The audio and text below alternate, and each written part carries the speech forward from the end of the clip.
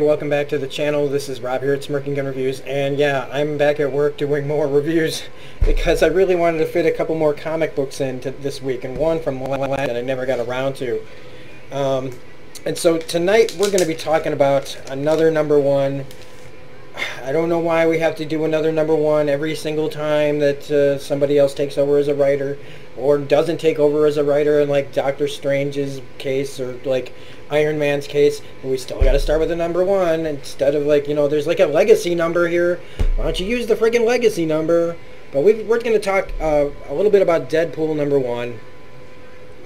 Got Kelly Thompson and art by Chris Bachalo, if that's how you say his name. Bachalo. Never heard anybody say it before. Here's the thing. I've dug his art. I think he was on Spider-Man and Deadpool, I believe, for a while, like kind of off and on. And so I always whenever his books, I've enjoyed them. I think they're all right. I like his stuff. And Kelly Thompson, I'm not that familiar with, but when I've heard people talk about this book and her name, it's hard for me to get a read on that, and I haven't done the research on her, but there seems to be like kind of a to this book. A lot of people just being like and I get that. There's been a lot of Deadpool, you know, he's been used right, used wrong, used all over the place. In fact, they mention it, you know, she mentions it at the end of this book, where he's literally done everything. What do you do? And in this book, he becomes the king of the monsters and all the weirdness that goes along with that. So, I mean, spoilers for this book, but we are going to try to keep it a little simple. But here's the thing, that, you know, like Deadpool there's even tastes to that. Like, some people just want Deadpool to be the merc with the mouth. Some people want him to be the anti-hero. Some people want him to be a straight-up villain. And you know that, like, way back in the day, when they realized this guy was marketable, they were never going to make him a full villain again. And I kind of was hoping that they would get to that, because why not?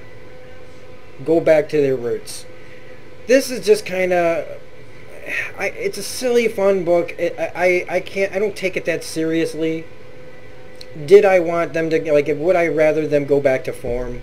Like, old time, like, screw it. But they don't want to forget, like, he's got relationships with people, you know, Spider-Man and him are kind of friends. He cares about what Captain America thinks of him and all this other stuff.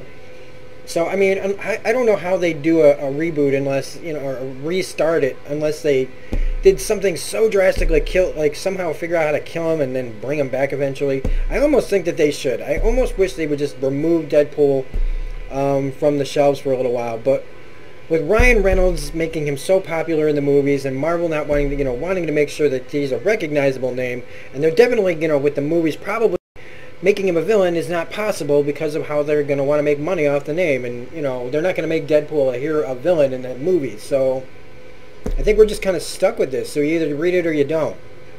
I happen to think most of this book was just harmless fun, and I enjoyed Deadpool. He's just a crazy character, and they put him in these insane situations, and I didn't dislike the whole monster of Staten Island storyline where he becomes, he kills this big monster, and because he killed him, he takes over, and now he's got to decide what to do with all the other monsters. And Elsa Bloodstone shows up, and there's a lot of, like, innuendo here and there with him and her, like he has with every female character. And as you notice, I'm not showing you every page because I'm just kind of like, like Elsa, but I am going to give you some, like, looks at it. I mean, Elsa Bloodstone, like I said, I dig this artist quite a bit. I really do. And so, there's some interesting things that could go on here, but they kind of felt like stuff that was happening in Spider-Man and Deadpool already. And this just kind of switches it up for, like, Deadpool and Elsa Bloodstone and all the things that go, like, with that. And there's always going to be that in the background when you're at work. But then we get to something that I just was like, oh, give me a freaking break. That I didn't need. And that's, they bring in Gwenpool for 2 pages, where she shows up. And I don't know if this is where Kelly Thompson came from, if she was on Gwenpool or what, but somebody wrote this. She wrote this in here about this land shark that she has, and she's giving it to Deadpool because her books keep getting canceled, and you got to take them from me because your books are always safe. There's always a Deadpool book. What does she exactly say? She's crying, by the way. And you got to take him for me, Wade. What? No, what? Why? Why would I do that? He's a shark. He'll be safe. Does anything about this place look effing safe? And then she goes, it's not just that. I keep losing my books in order to survive. He needs a reliable book.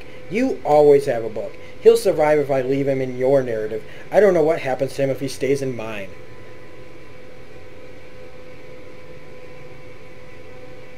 And then she just leaves. And it's kind of like shoehorned in here needlessly. If you like Gwenpool, fine. I don't like how people have written her, and I honestly, what.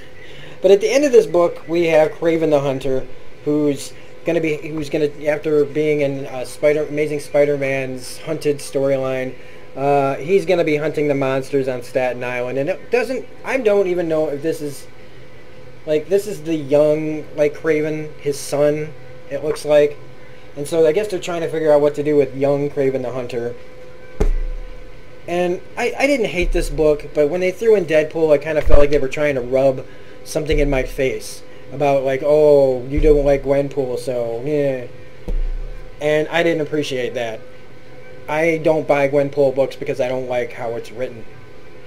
And every time I see somebody review a Gwenpool book and I see the contents of that book, I go, no thanks. So I mean, if they get somebody on Gwenpool that's worthy of, it gives me a story that's good, maybe I'd read it. But I don't need you to tell me that in this book that cost me $5 for a new #1. So anyway, like I said, it's all right. The book's fine. It's just I like Deadpool as a character, and so I'll probably keep reading this unless it becomes more insulting. Like if they throw more stuff like that in there. The other book we're going to talk about is something that came out last week called Punisher Soviet #1. And the reason I'm reading this and reviewing this is because it's Garth Ennis who did this. So, for people that were maybe tired of the storyline that was going on in Punisher, I didn't dislike it too much because it was my first foray back with Frank, starting with when he put on the War Machine outfit. That, to me, that great gimmick alone was enough to keep me reading it until they finished his storyline. And while I didn't like every beat of that, especially when they changed him from looking like John Bernthal to bringing him back and changing the look of him just because there's a new... I believe it was the same writer. And we got a new #1 again. And it finished off the story, and Frank just kind of... They think he's dead. And then, without mentioning anything that he's done in that run, we start Punisher Soviet #1. But with Garth Ennis on board, we at least get back to form, starting fresh, with Frank taking on Russians and finding out that there's somebody running around. Basically, people think that there's a whole bunch of bodies dropping, and they think it's him, and it's not. Because he's trying to figure out who's pretending to be him. And who's doing an almost as good a job as he would. And so I like the premise. It's not it's not jokey or anything. It's really violent. It doesn't pull any punches in that, and I like that a lot. So Garth Ennis' writing is fine, and Jason Burrow's pencils are pretty solid. I like kind of a like I said, back to just kind of basic killing bad guys, street level bad guys, Frank's original thing. And in this, he's got this guy he's talking to, that's a cop. And he's one of these sympathetic to Frank's situations where he's seeing what Frank can do and what the cops can't do. And I mean, even though he's looking at this cop he's taking the information, but he still doesn't think very highly of him. He's talking about your tax dollars at work, everybody. So he starts following around these guys, and he talks about how he's led into this trap. These guys they want to know who's been killing them. They think it's him. They track him down, not knowing that it's not him that's been dropping the bodies, even though it would be him if he had the chance. And so they get in there, and he just completely, does what the Punisher does, and he just completely annihilates these guys. They think they've got him trapped, and he messes them all up. And I mean, mess them up.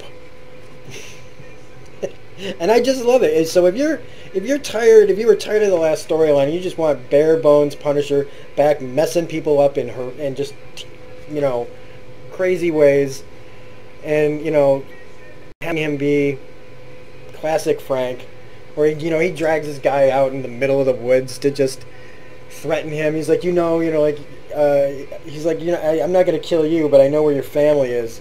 And he's like, you're not gonna kill my family, right? And he's like, no, but I'm gonna let them listen to you die. Wow.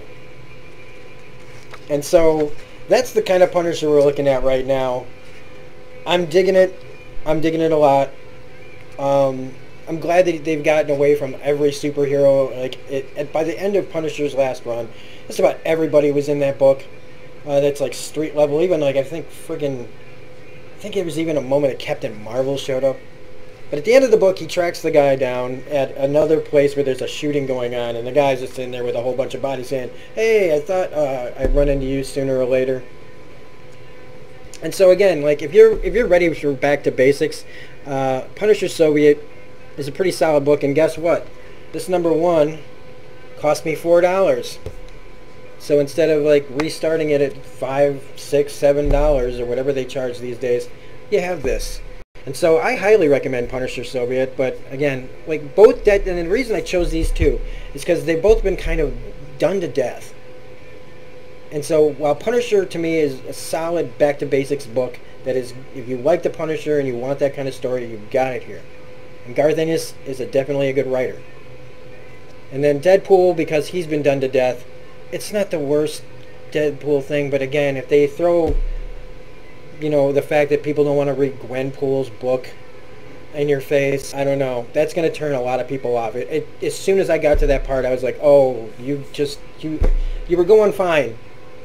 You were going along fine, and then you decided to wait till the middle of the book to jam that in my face. So both books, I think you got to make up your own minds. This is your money to spend. I'll keep reading Deadpool until it insults me. If it insults me again, then I'm done. Punisher Soviet, though, I will keep reading. Unless, for some reason, that goes off the rails. But I don't see it going off the rails. I see it as just being a nice little short run on this. Because I don't think they want to call it Punisher Soviet for very long. So I think until they figure out maybe what they're going to do with Frank next, that's what we got here. And maybe that's what we need, is just a series of short stories taken on by some good writers. So anyway, I'd say it's a thumb, a half thumb for Deadpool, a medium, and then definitely a thumbs up for Punisher Soviet. So if you like this review, please hit the like button, comment, share, subscribe, all that stuff. If you haven't become a subscriber and you like my content, please become a subscriber. We passed 1,000 people, and now we're looking for more, I guess. We're growing, and I'm happy. You can find me on Twitter at reviews_gun. Otherwise, this is Rob at Smirking Gun Reviews saying have a great day. We'll see you in my usual set for the next round of comics. So have a good day. Bye.